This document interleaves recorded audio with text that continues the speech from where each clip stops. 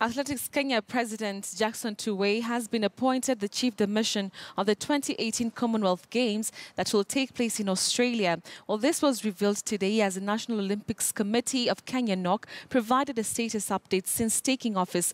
The committee also revealed that it's working together with different federations to ensure the 2016 Rio Olympics report has been submitted. NOC President Paul Targat also revealed that the federation is working towards ensuring it gains financial stability. Tell you that we are settling down very well. There's a lot of work here, and we will overcome the challenges that we have. We are embarking on a very special audit of what has been happening within the National Olympic Committee finances. This is what we have discussed as a board, so that we can move forward as soon as possible.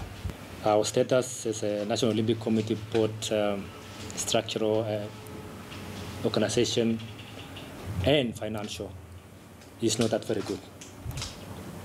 But I'm hoping that as we go forward, things will settle down and we'll move on. This is something, it's a requirement that we need to have a report of any championship that we go. Until now, we don't have any report for Rio. And we are going to work with the federations so that we can be able to have different reports, so that before we have the real report going forward. Chief de Mission will be headed by Athletic Kenya. Lieutenant Retired General Tuwei will be the Chief de Mission for Gold Coast Commonwealth.